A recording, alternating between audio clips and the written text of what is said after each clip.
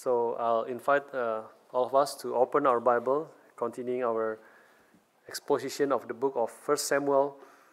Let us now come to the book of 1 Samuel chapter 30. 1 Samuel chapter 30.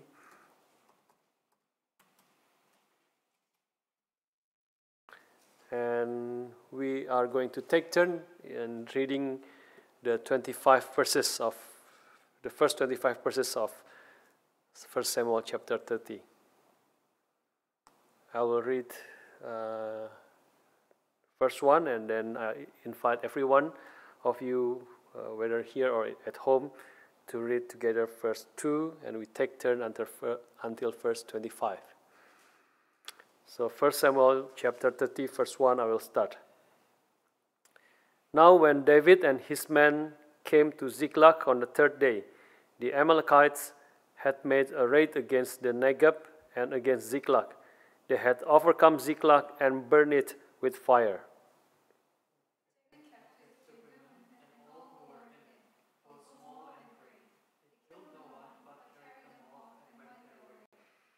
And when David and his men came to the city, they found it burned with fire, and their wives and sons and daughters taken captive. Then David and the people who were with him raised their voices and wept until they had no more strength to weep. David's two wives also had been taken captive, Ahinoam of Jezreel and Abigail, the widow of Nabal of Carmel.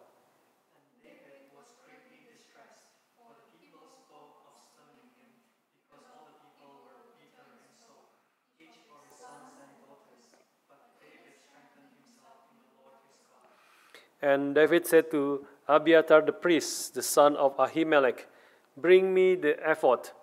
So Abiathar brought the ephod to David. And David inquired of the Lord, "Shall I pursue after this band?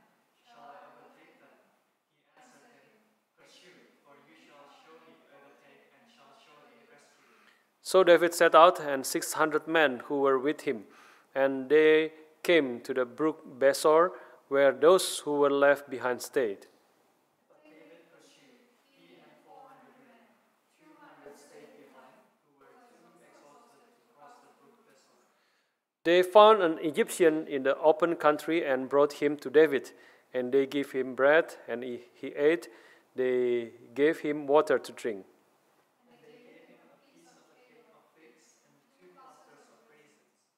And when he had eaten, his spirit revived, for he had not eaten bread or drunk water for 3 days and 3 nights. And David said to him, "To whom do you belong, and where are you from?" He said, "I am a young man of Egypt, servant of an Amalekite, and my master left me behind because I fell sick 3 days ago." We had made a raid against the Negeb of the Cherethites, and against that which belongs to Judah, and against the Negeb of Caleb, and we burned Ziklag with fire.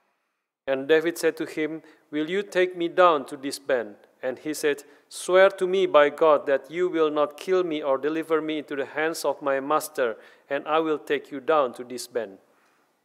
When we had taken him down, behold, they were spread abroad all over the land, eating and drinking and dancing, because of all the great spoil they had taken from the land of the Philistines, and from the land of Judah. And David struck them down from twilight until the evening of the next day, and not a man of them escaped, except 400 young men who mounted camel and fled. David recovered all that the Amalekites had taken. David rescued his 2 wives. Nothing was missing, whether small or great, sons or daughters, spoil or anything that had been taken. David brought back all. David also captured all the flocks and herds, and the people drove the livestock before him, and said, "This is David's spoil." Then David came to the 200 men who had been too exhausted to follow David, and who had been left at the brook Besor. And when they went out to meet David and to meet the people who were with him, and when David came near to the people, he greeted them.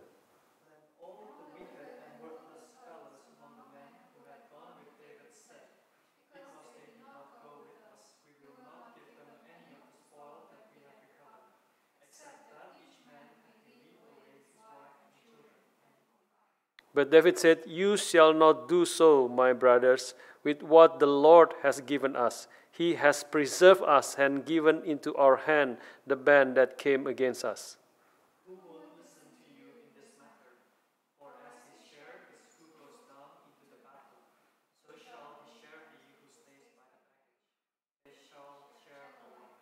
And he made it a statute and a rule for Israel from that day forward to this day. Till so far the word of God. Let us one more time pray and ask for God's blessing. Heavenly Father, we come to you again this afternoon and ask for your mercy and grace as we want to meditate upon your word. May you bless each one of us in whatever situation that we are facing. May you strengthen us with your word. May you speak deeply into our hearts and shape our mind and our hearts so that all our lives will be pleasing in your sight. Bless your servant who is very limited in many ways, that you can use him and bless him and give him power to speak faithfully your word, because it is your word that we need. It is not human idea, human imagination, but it is your word that will become the light unto for our path and the light into our way. May you bless each one of us as we receive your word and be encouraged, be molded according to your will for your glory alone. Thank you, Lord. In the name of our Lord Jesus Christ, we give thanks and pray. Amen. Right, brothers and sisters, we continue our exposition of the book of Samuel. We have 1 Samuel. And I will start by quoting what the prophet Amos in the Bible, once he used a graphic sermon illustration which pictures a man fleeing from a lion only to meet a bear. And he runs from the bear and finally reaches his house. But as he is panting and feeling relief, resting against the wall, suddenly a snake bit him. He thought he was reached safety finally, only to discover he had failed to see his enemy slithering along the top of the wall. Brothers and sisters, it must have been seems like that to David and his men in the chapter 30 of this 1 Samuel. They had just escaped from the trap. If you remember, a few weeks ago, we listened to that, how they escaped from the trap of having to fight with the Philistines against their own people, Israel. How relieved they must have been to start out for Ziklag that morning, leaving Afek for 100-kilometer journey to Ziklag. It is even bearable when such a burden has been lifted. But when they arrive at home, the snake bites. No town, no families. Everything is burned down. Everyone is taken away. There is one of the darkest day in this is one of the darkest day in their lives. But it provides us with many important lessons that we can learn. At least there are 3 of them that we are going to meditate this afternoon. The first one we can see from verse 1 to 6a. We will see that when temptation overwhelms us. Again, we are given the reader's age in the first few verses. We know what happened before David and his men discovered it. Amalekite raid, Ziklag hit and torch. All the women and the children taken captive by these Amalekites. When David and his men finally arrive at Ziklag, you can imagine how they were walking towards this Ziklag, their own city. They can see the city was burning, and soon they discover what we already know. The shock of the smoldering rubble, the sorrow of wives and children taken. There was but one thing to do: wail. Verse 4 says, they wept until they had no more strength to weep. The sadness soon turned into bitterness toward David. One commentator said probably some of David's men did not agree with the whole idea of seeking refuge in the Philistines in the first place. So now this has happened. Now they were bitter toward David and they wanted to stone him. The disaster at Ziklag seems even more unbearable if we understand its immediate context. After receiving a marvelous deliverance from the great dilemma that we have discussed 2 weeks ago, we can imagine how long David and his men wanted to enjoy the relief among loved ones at home in their city. How long those 100 kilometers from Afek to Ziklag seems, and how they look forward to arriving at Ziklag. But then this happened. A marvelous escape, a moment to breathe, a grand relief, only to be thrown into the pit again. We who live in Melbourne and Auckland now, our brothers and sisters there, can also understand this kind of feeling with the second lockdown that we are experiencing now. It certainly feels much better than the first. It certainly feels much harder than the first lockdown. Not only because the measure taken is harsher, although it's necessary, I believe, but also because we have just experienced a bit of relief before it happened again. I still remember after the Thanksgiving that we had on the 5th of July, if I'm not mistaken, which allowed for 20 people attended here on site. We actually expected, I definitely expected, we could gather for up to 50 people in the church the following weeks. And I can imagine 100 people in the next few weeks. Instead, we can only have 5 people who do the ministry in these last few weeks. And I know many other difficult personal experiences that you are facing. Few of you have called me and sharing your burden and your struggle. And here is a sobering and disturbing picture for God's people. Are there not times when you think it cannot get any worse? 1 Samuel 30 says, yes, it can. There are times when you conclude that your present trouble is the last straw. You simply cannot take any more. Then comes Ziklag, the last straw after the last straw. Our text teaches us that our distress and troubles could intensify in our lives. However, this is the realism and the brutal honesty of the Bible.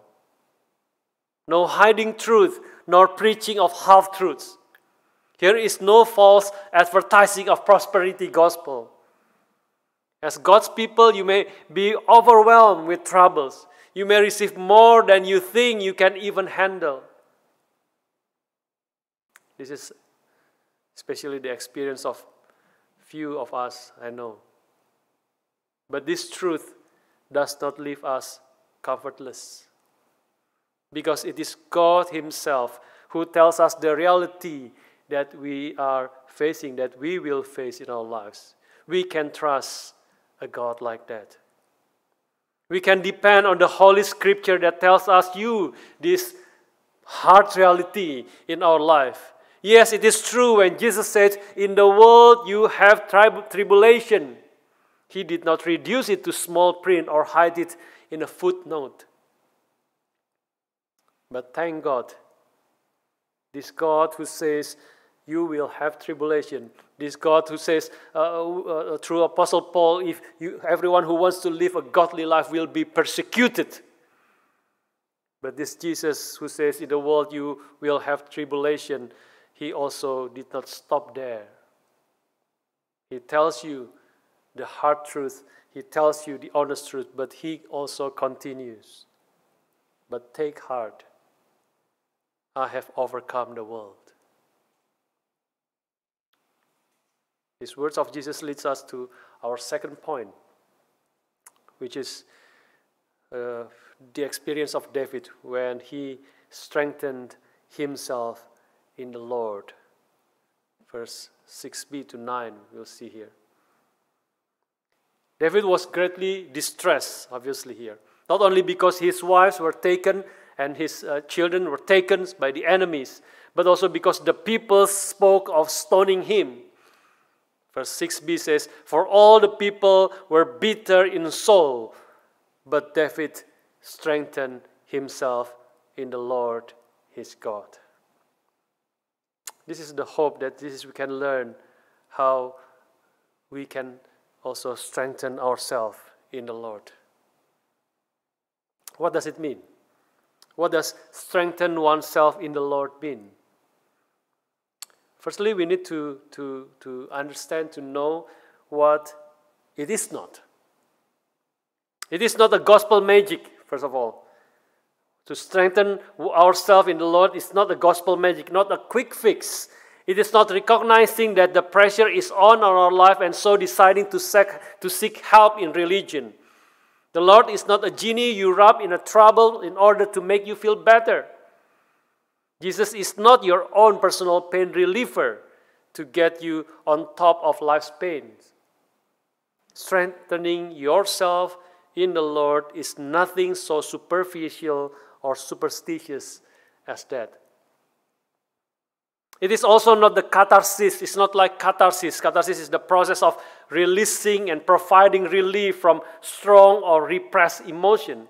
Although I believe there is a place for that in our lives. Like verse 4 also says that when David and his men wailed to the point of exhaustion, sometimes it is we can find relief to talk to someone, to our friend, to a counselor, to the pastor, to express our repressed emotion. There's a place for that. But there's a difference, there's a big difference between pouring out your sorrow and strengthening yourself in the Lord. Saul was in great distress in chapter 28, if you look at that, and he expressed it there and grieved about it. And yet, he did not strengthen himself in the Lord. In other words, someone can let all the emotions out without strengthening himself in the Lord. So how then do we strengthen ourselves in the Lord? Where does we begin? I think we should begin precisely where David did. He started with a personal God.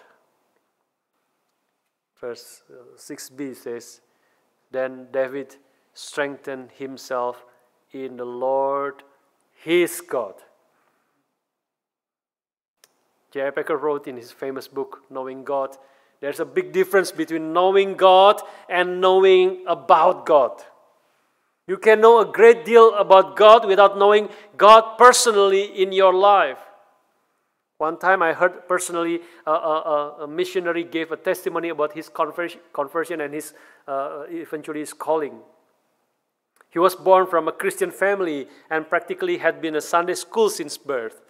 He knew inside out John 3:16, so he thought. Until one day he heard a preacher preach this, and only then he realized that not only that God loves the world and gave his only Son to the world, but the Son also loved me and gave himself up for me. He only understood that at that time. An Old Testament theologian, Alexander McLaren, says here, David could no longer say, my house, it's all gone. Or my city, it's all gone. Or my possession, there's nothing left. Even my family, the family, wife, my children, my wives, all been taken. But he still could say here, my God. He strengthened himself in the Lord his God. This is where the strengthening must begin. To know the God who not only loves the world but also loves you and cares for you personally. As Apostle Paul says in Galatians 2:20, when he says that my life I no longer live, but Christ lives in me, and my life I live in the flesh is in the Son of God who loves me and gives himself for me. We should start there to know this God who loves us and gave himself up for us, for me. But how exactly do you strengthen yourself in the Lord? Does our text provide some clues about this?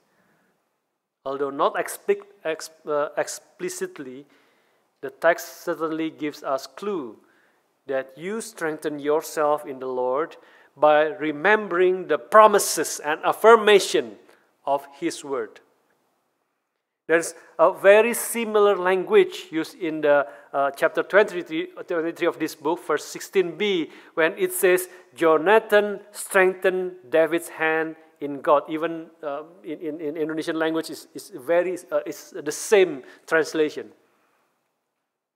as here, but this is only a little bit different. Jonathan strengthened David's hand in God. And how did he do that? How did Jonathan strengthen David's in God? First, the next verse says, Jonathan said to David, verse 17, do not fear, for the hand of Saul my father shall not find you. You shall be king over Israel.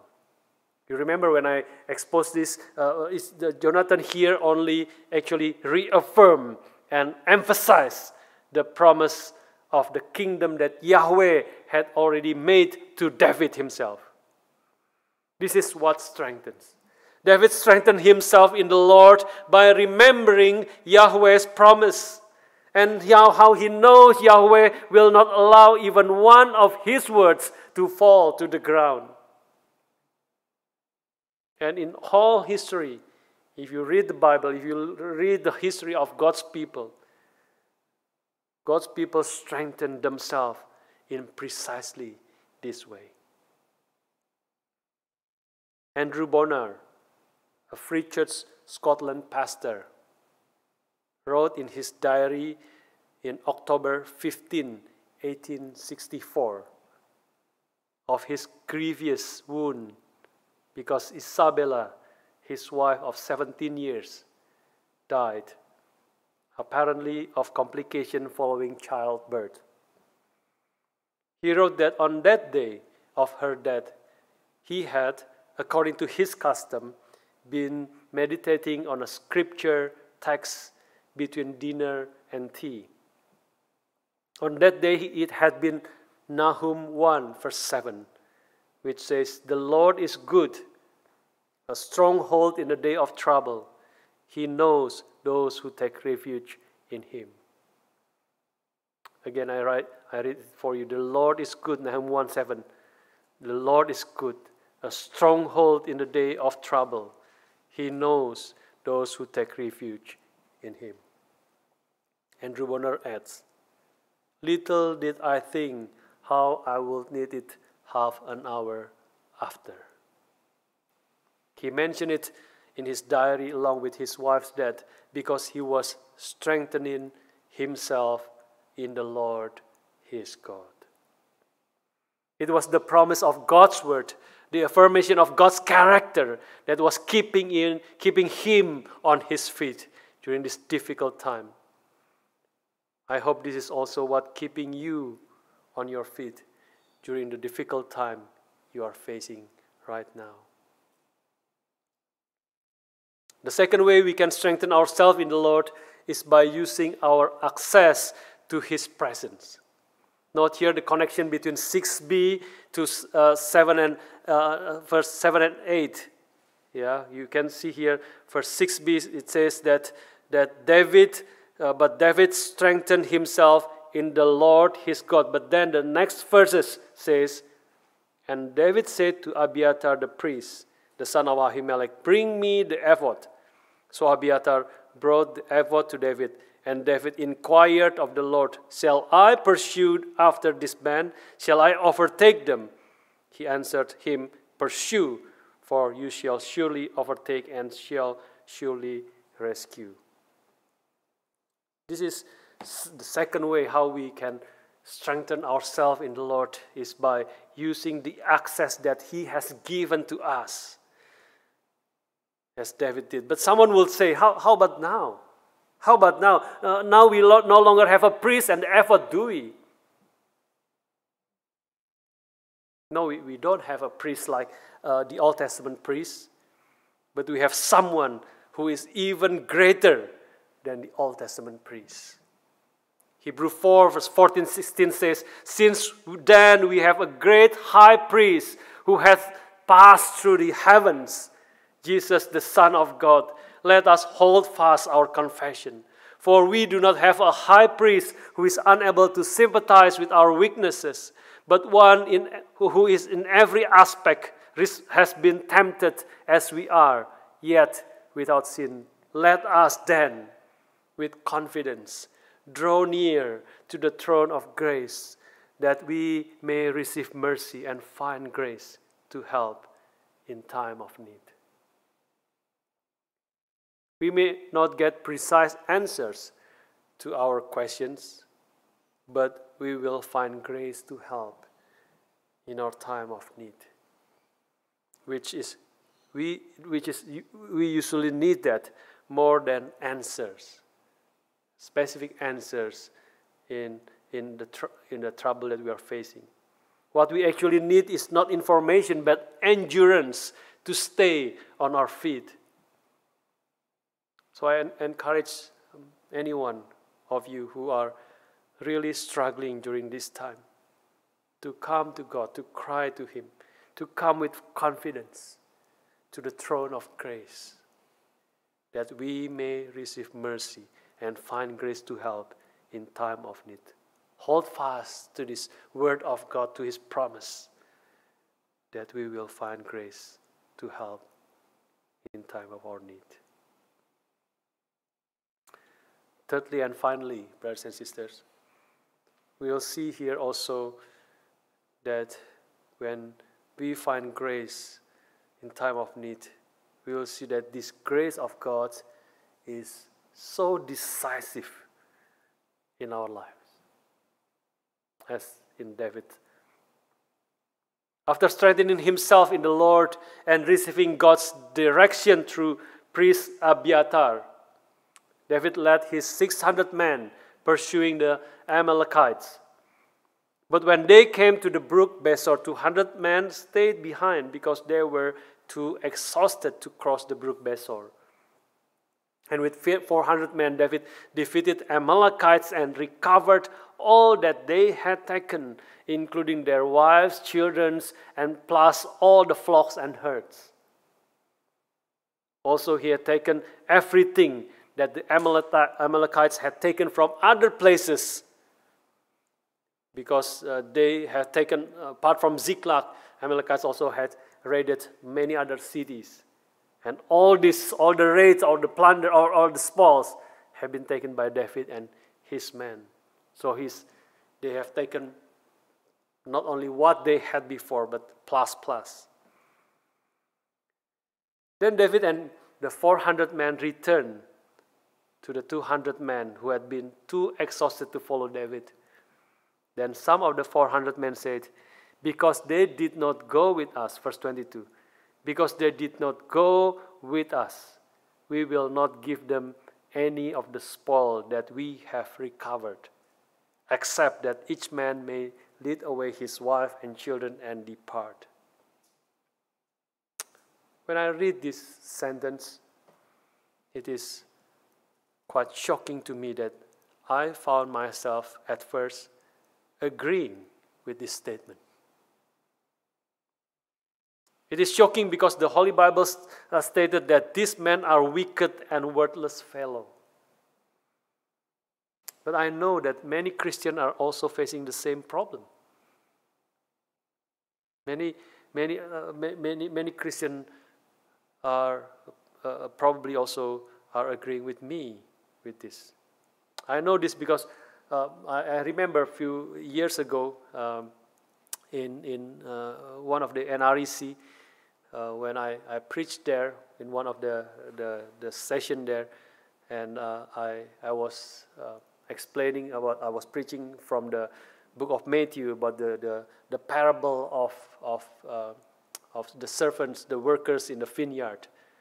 And as you know the story, the Lord of the vineyard, the owner of the vineyard, went out in the morning at 6 a.m. in the morning and looked for the workers to work in his vineyard.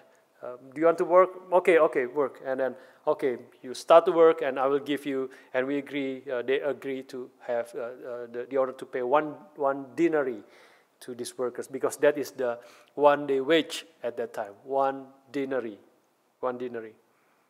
But then, and 9 a.m. the owner also went out, and he saw some more people who are still not working. They just stay in the market waiting for someone to hire them. And he said to them, "Do you want to work also in my vineyard? We still need some more people to work." Okay, they agree, and I will give you whatever is suitable, whatever is suitable for you. They agree to work, and then the same thing happened at 12 p.m., same thing happened at 3 p.m., and the same thing happened at 5 p.m. the last time. Only the last people still start to work at 5 p.m.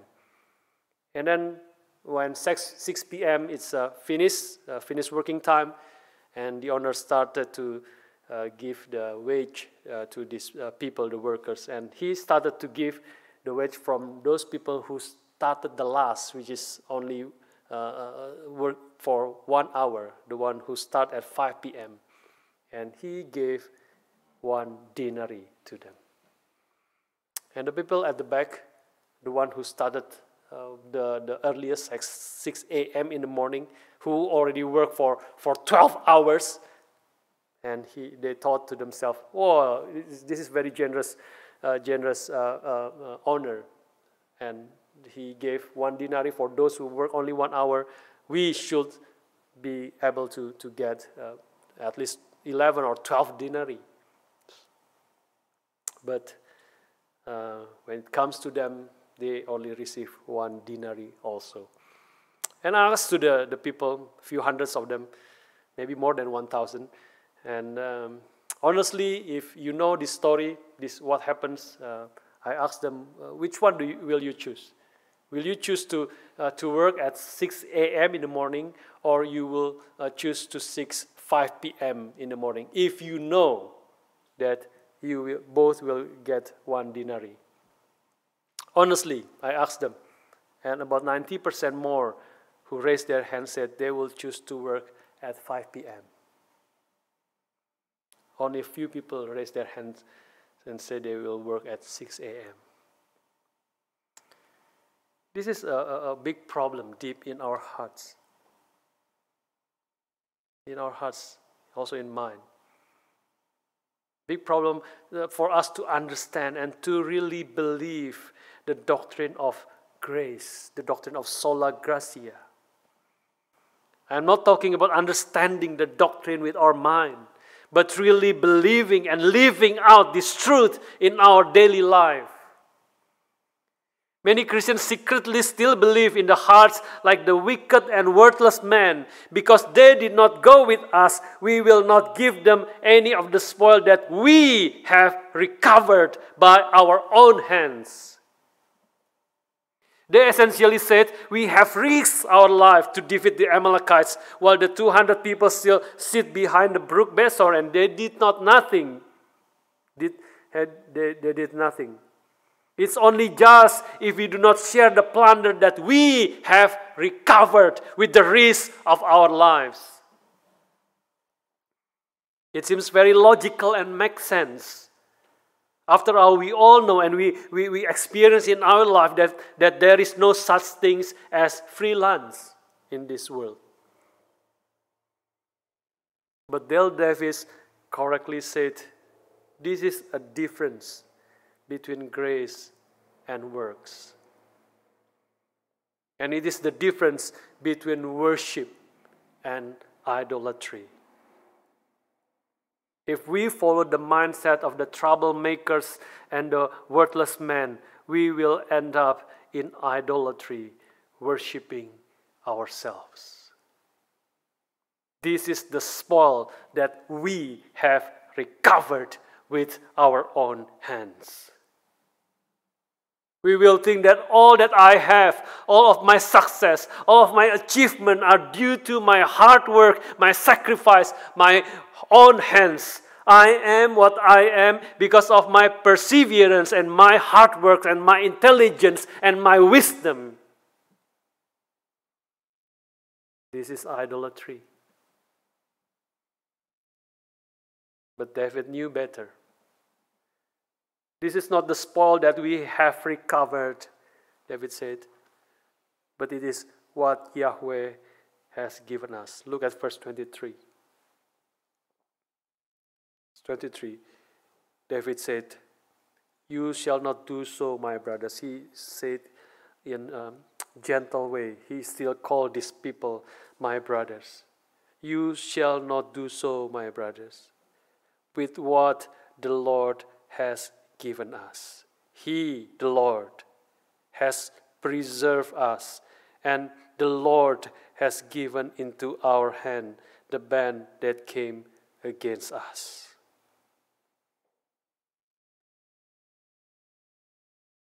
The man who truly believes that all he has is God's grace, God's gifts, finds himself repeatedly on his knees, adoring, thanking, and praising God.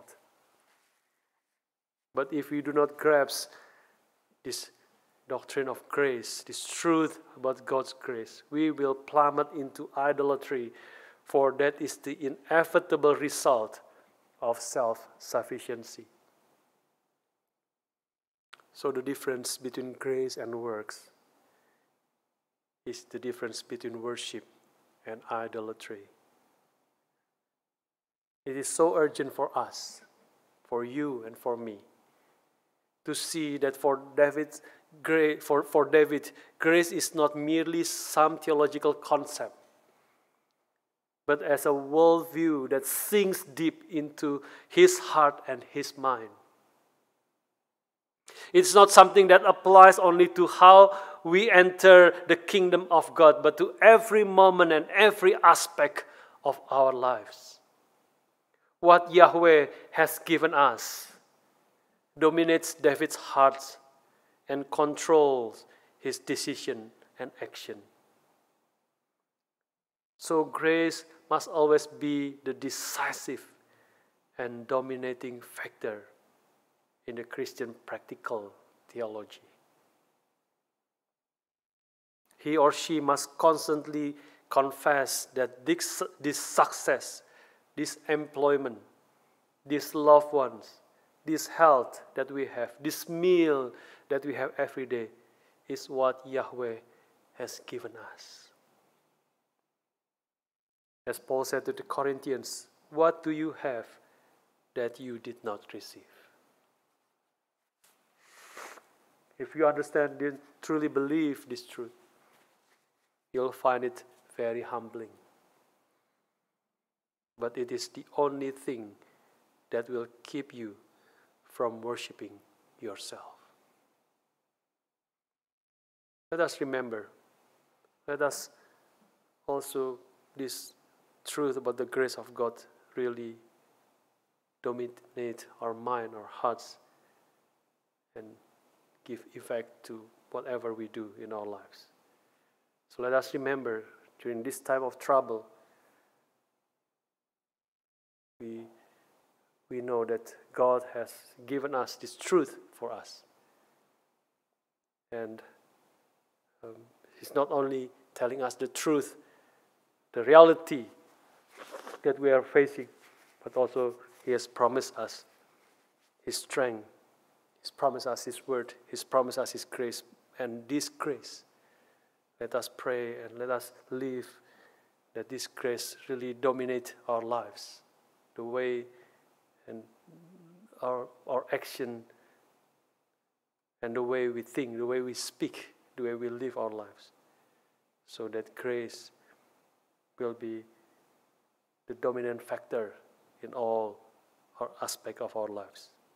So we will give glory to God and we will find strength in the time of need. Let us bow our heads, let us pray.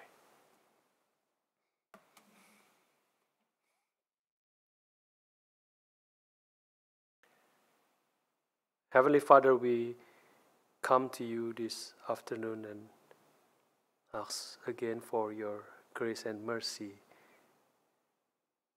as we have listened to your word. May your Holy Spirit speak continually in our hearts, in our mind, to direct our mind and hearts, to lead our mind and hearts and our lives, and what we do and what we speak will be dominated by the truth that all I am, all that we have, all that we have achieved is all only possible because of your grace alone. Help us to be your humble people with humility to serve one another, to glorify your name, because we know everything good that we have received is only because of your grace. May you lead and guide each one of us, O Lord. In the name of our Lord Jesus Christ, we give thanks and pray. Amen.